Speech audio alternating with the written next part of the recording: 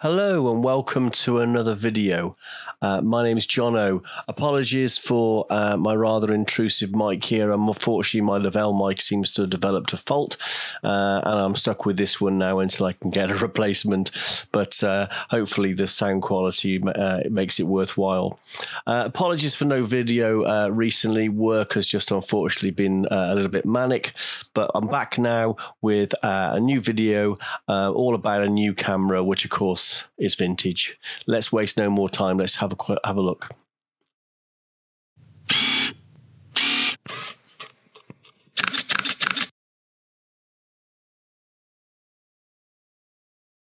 So there we go. This is the Asahi Pentax S1a.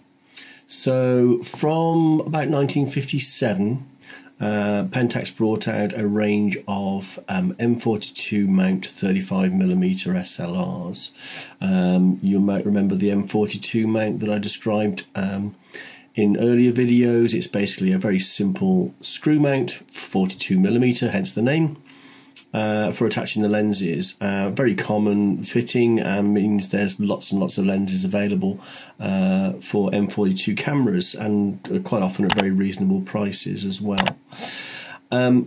So that was in 1957, and then they brought out the Pentax S, K, and so on and so forth.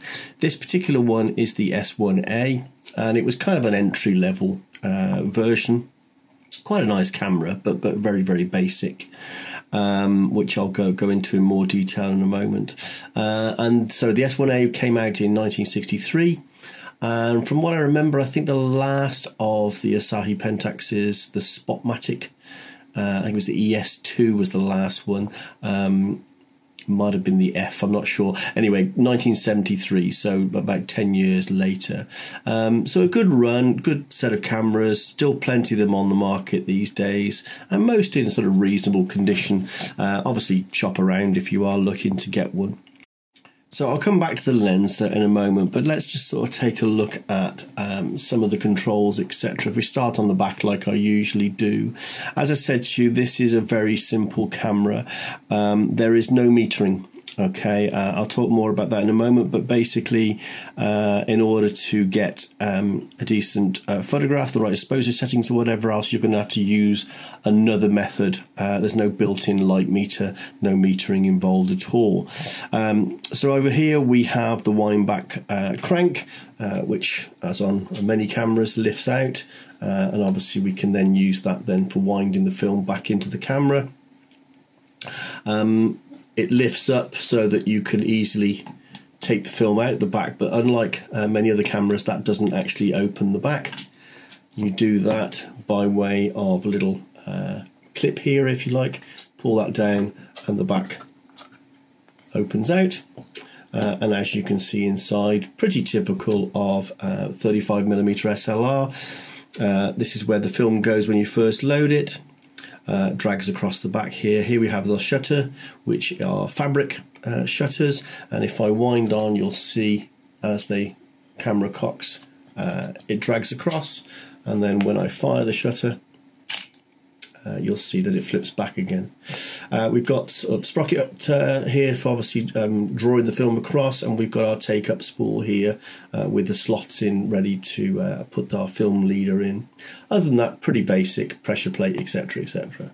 Let's close that back over.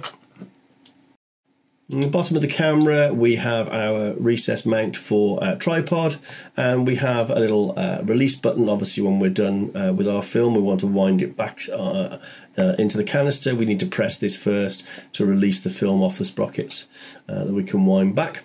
Here we have our viewfinder, and obviously being an SLR, it means that we're actually looking through the lens, and there is a mechanism for helping you focus, but I'll talk about more about that in a different video. We've got our shutter speed here, little unusual on here, in that, okay, so first of all, we've got 5/100th of a second all the way down to 1 second, or up to 1 second, whichever way you look at it. There is B there for bulb, which obviously when you press the shutter down and hold it down, that leaves the shutter open. There is actually a 1/1000th of a setting as well, so the line indicates where what shutter speed we're using. So that's 500th, that's 250th, etc. There is a gap just above 500, but it's not marked, but that actually is 1,000th of a second. Not quite sure why it's not marked, but there you go. There's also another setting here of T, which is a little unusual. I don't think I've shown you a camera with this on before, and indeed there aren't many cameras with this on. The T basically is another way of doing a very long exposure. So if I set it to bulb, for instance, like I said to you, hold down the shutter button and that will hold the shutter open. All very well, but obviously it means that you've got to obviously be holding the camera, and if you're taking very long exposures, obviously that can cause movement and you might get blurring, etc. So the normal method for combating that is the little recessed threaded hole here.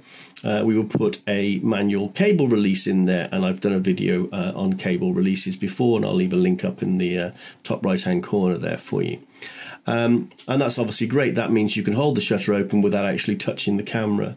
But another option on this one, which is, say, is a little unusual, and I'm not really sure I'd ever use it, but it's there just in case. If we set it to T, spin it around to T, and you can see there's a little notch next to it. I'll come back to the notch in a moment. But what happens then is if I wind this on and press the shutter, that now the shutter is now still open. Even though I'm not holding the button down, the shutter is still open.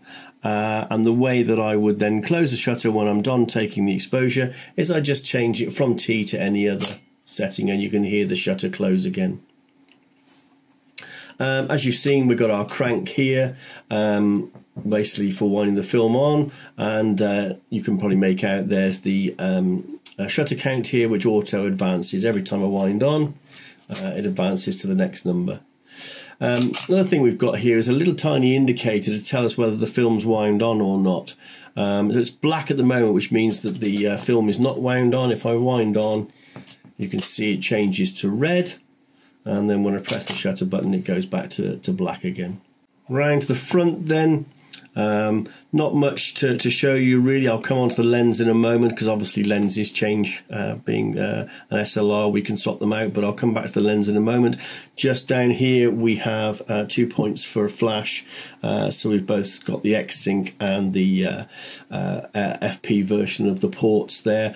I keep promising, but I will do a video on these different type of flash synchronization, different type of flash ports in another video at some point. So this lens here then, this one is auto Sulligor lens. This is 50mm lens, and this one is f2.8, but obviously it can change. As I said to you, as long as you're using M42 mounts, and there's plenty of choice out there of lenses. I'll just screw this off, and you can see inside we've got the mirror there, etc., etc., ready for the to fit another lens on it. So screw that back on. So the only other thing I haven't shown you, on top next to the rewind crank, you can see that we can actually set the speed of the film that we've got inserted, but as I said to you, without any kind of metering. That is basically just a reminder for you. It doesn't actually have any effect on the way the film is exposed, etc., etc. So as I said to you, no metering, no auto exposure settings, so you're going to have to use some kind of other method for gauging that, whether that be the Sunny 16 rule, which is not something that I've talked about before, but I will do a video on it. But it's basically a way for you to guesstimate the correct settings. Either that, it's going to be an app on your phone, or it's going to be a handheld light meter, much like I showed you in a previous video, and again I'll put a link up here for that. There was, however, an additional device you could get. It wasn't part of the camera on your purchase. You had to sort of purchase it separately.